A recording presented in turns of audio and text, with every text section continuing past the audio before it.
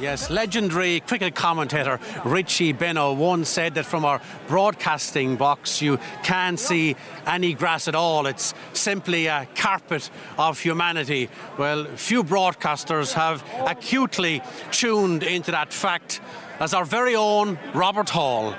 In his 37 years on RTÉ Racing, he has simply transcended our sport.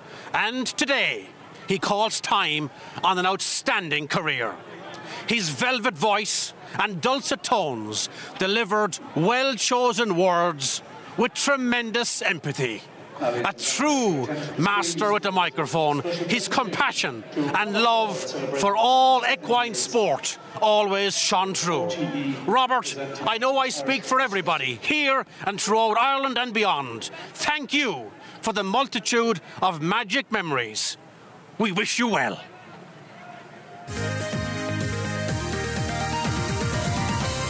Hello and welcome to the Curragh for the big one, the 19th running of the Budweiser-sponsored Irish Derby. Hello and welcome to sunny Leopardstown for what can conservatively be termed a special day's racing. It's Guinness Galway Hurdle Day and we must all find a winner. But hey, it's Ladies' Day. Robert's, I suppose, as long as I'm watching racing on TV, has always been the presenter.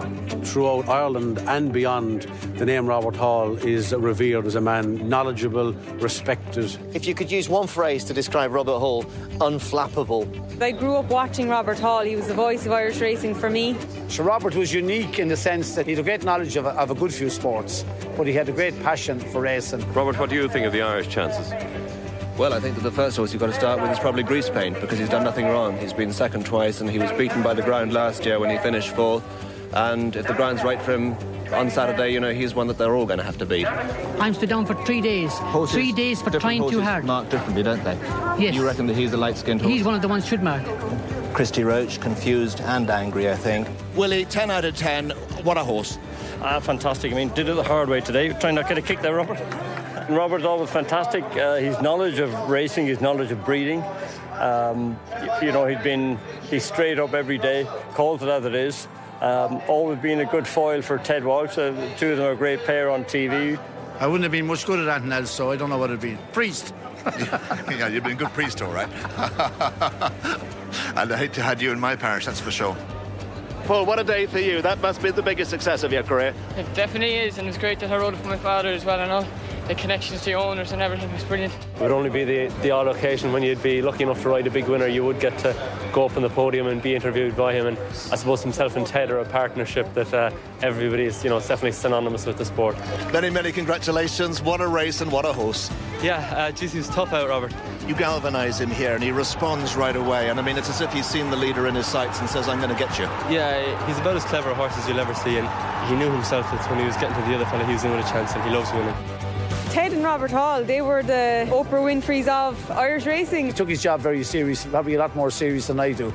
And I used to put his leg in that time over something that wasn't really going to happen. Especially when I brought in that asked Ted. He'd think up a few hairy ones himself that had nothing to do with it.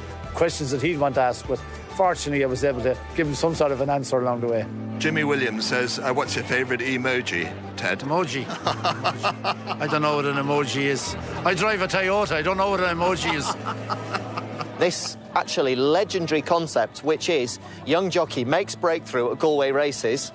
They're as excited about passing the post in front as they are about being wheeled out to meet Robert Hall. And at that moment, you see it's like the zenith point. They think, OK, actually now it's game on. And what does a win like this mean to you? Oh, it's brilliant. It actually means a lot because I only crashed my car last week, so I need for something to pay for it. He's able to be an expert opinion for everybody who knows anything about racing, and equally for the person sitting on the couch who hasn't the first clue, he's able to include them all. And I think that's a really underrated quality, particularly in a broadcaster. That's it. We've won the Nations Cup, we've won the Aga Khan Trophy. That is absolutely fabulous. It's a fantastic position, isn't it? You know, I mean, we've taken all the pressure off ourselves. We can go to Athens in the right frame of mind. Wonderful double player from Billy as well. And what more can you say? Many moons ago, Robert rode a horse in a charity race for my father in Punchestown, a mare called Lady Midas, and I did lead him up, and I still think to this day he should have won on her. hold on now, hold on. Frank Berry's in front of me, but look who's behind. The likes of Tommy Carberry, John Joe, Arthur Moore, Oliver Sherwood. I have to say, I'd like to have ridden her a little bit more vigorously, but I thought I was Lester Piggott on the day. My memory today is wondering how everyone else got Tommy Carberry and Frank Berry and we got you. Kevin Mayer says, are you and Robert friends or is it strictly professional? Really and truly, we're lovers. We're lovers. There you are. You got it. I've been friendly with Robert. I think the first pony Robert ever had was a pony called Ruby that his father bought off of my father for Robert and his sisters, and he called it Ruby. So it goes back, our relationship goes back that length of time. For the last year and a half to get to stand beside him and basically serve an apprenticeship beside the ultimate pro has been one of the greatest privileges of my life. Robert Hall, what a pair of hands to have on the reins over the years and through the ages. The respect that the sport has for that man, peerless. I admire your honesty. I love your bravery. You're a credit to your profession. You're an inspiration. Mark Enright is a heck of a guy. Thank you very much. This is great knowledge, whether it be horse racing or show jumping or event and anything. Always a great man to watch on television, and he'll be sadly missed. He will be missed because Robert is a racing fan and Robert's always did his best to promote the good of our sport, and I think every sport needs presenters like that. I've worked with him for 30 years and it was a pleasure. I'll be sorry that I'm not working with him, but I'll still be friendly with him. We still have the cup of tea and the chat and everything else. So other than working with him, not else will change. Sorry to see Robert going. So I wish him the best in your retirement, Robert. Well, they were the races here from Galway. But that's where we're going to have to leave you. From us here on RTÉ, bye-bye. Well done. Wonderful cheers here at Leopardstown. Emotional. Robert Hall. Many congratulations. Brian, I cry when I hear the shipping forecast, and this is staggering. I never ever expected anything like this. It's quite remarkable. And golly, thank you everybody. Look at everybody here. I think it's fantastic. You mean so much to us. Well, Brian, it's. You mean so much to me too, all of you. Do you know, I've had a wonderful time. RTÉ have been wonderful to me. I've been around the world, Olympic Games and all these wonderful racing opportunities, and I've had a wonderful team, and this rascal here has been a huge pal to me as well. What? You're always asking me questions. Someone wrote in your asked Ted, ask Robert. I'm going to ask you a few questions. What's your most memorable day working with RTÉ? Most memorable day, I should imagine, well, a day here in Denoli was absolutely wonderful. I love it when the crowds go mad, Desert Orchid beat your horse in the Irish National. That was a huge day as well. There have been wonderful days, a lot of them now. And what's another question here from Jill? What's changed most in the industry in the 37 years? What has changed most?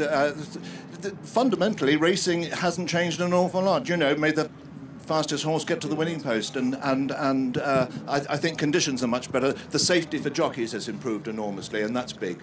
A fella called Jan rang in and he said, is there any chance that Robert and Ted will do a double act and go on tour? Oh yeah, why not? I'm up for it.